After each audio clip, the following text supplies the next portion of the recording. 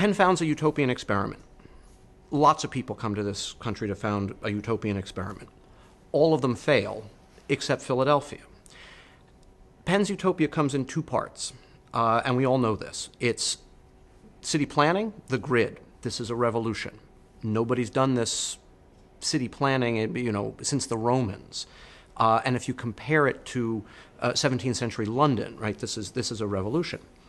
The second piece of this is religious tolerance, religious pluralism. And that too is a revolution. I mean, we take this now for granted as a cornerstone of liberal democracy around the world, but this is a revolution in the 17th century, not just because nobody's thought of it before, but because the 17th century in Europe is the age of religious warfare, where Catholics are killing Protestants, and Protestants are killing Catholics, and Catholics are killing each other, and Protestants are killing each other, all in the name of God. And the notion in the 17th century that you would just invite everybody to come to the same place, people thought Penn was nuts for doing this. But it works.